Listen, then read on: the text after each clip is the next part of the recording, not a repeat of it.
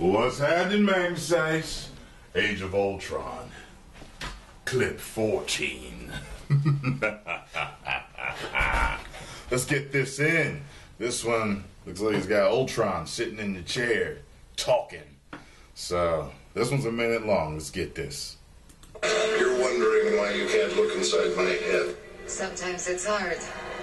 But sooner or later, every man shows himself. Oh, I'm sure they do. But you needed something more than a man. That's why you let Stark take the scepter. I didn't expect. But I saw Stark's fear. I knew it would control him, make him self-destruct. Everyone creates the thing they dread. Men of peace create engines of war. Invaders create Avengers. People create smaller people. Children. I lost the word there. Children.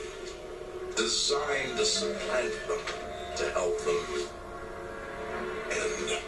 Is that why you've come? To end the Avengers? I've come to save the world. But also, yeah.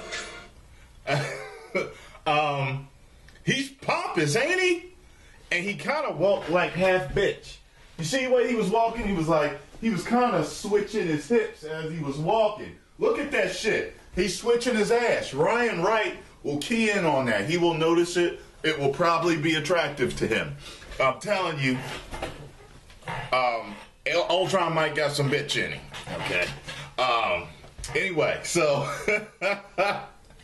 pompous bastard. Yeah, this is gonna be a good movie. I enjoyed that clip too.